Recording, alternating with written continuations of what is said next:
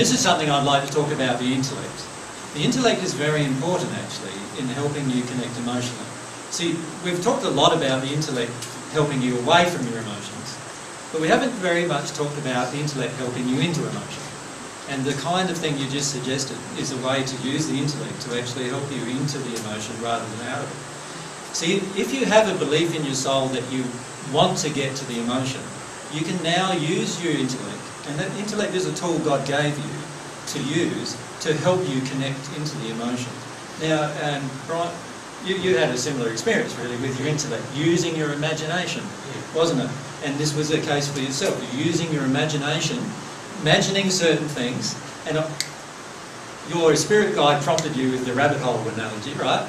And so you went with that, and then the thought came to you to dive down one, and straight away you were starting to get into the emotion.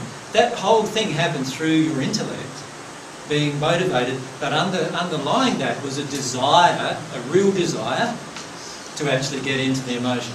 See, a lot of times what we do is we tell ourselves we have a desire, but it's not until we really try, like you've done there, where you walk for 14 kilometres or whatever it was, before you get to the last few kilometres where you're actually connecting.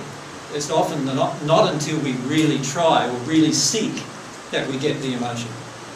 So we've got to be really sincere with ourselves, right?